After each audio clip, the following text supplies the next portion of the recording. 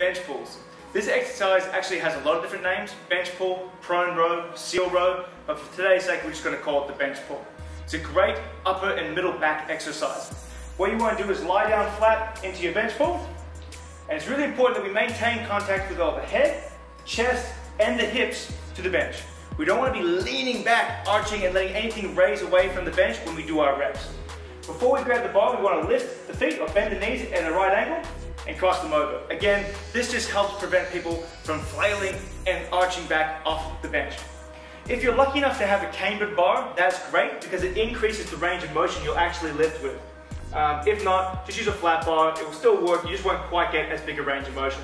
Once we unrack the bar, like I mentioned before, we have point of contact with the head, the chest, and the hips to the bench at all times.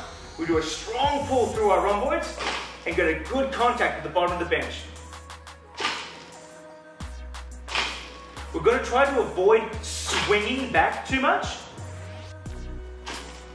and we definitely avoid lifting away from the bench as we pull.